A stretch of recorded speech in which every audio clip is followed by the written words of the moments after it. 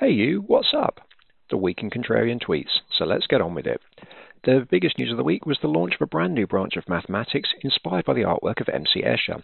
Discovered by 1991's most influential ball two-hit pop duo Right Said Fred, this new, as yet unnamed branch shows that any increase in a proportion is simultaneously accompanied by an inversely proportionate decrease.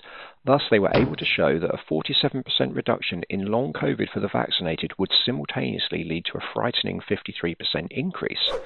Sadly for all of us, as soon as the MSM, mainstream mathematicians, got wind of this, a quick, albeit clearly forced retraction was forthcoming.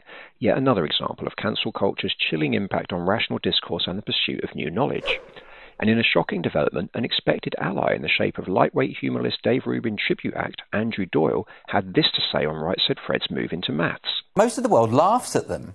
The majority of our own population laughs at them. Brutal. Anyway, in other news, Andrew Neil has now been cancelled by GB News. The shocking development comes after the news channel's spiritual Ramesses, Nigel Farage, noticed that the Scotsman has Neil in his name, something which doesn't meet the station's editorial guidelines.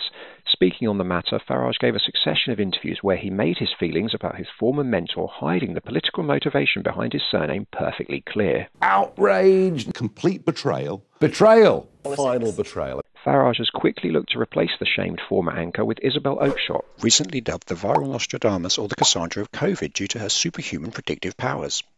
When asked about the move, she admitted that it was bittersweet as she can no longer courageously protect freedom of the press by handing sources for stories over to the police, but that she would get over it. And finally, in tangentially related news, the award for least self-aware tweet ever goes to minority grifter engaging in societally approved racism for money and clicks, Konstantin Kisin.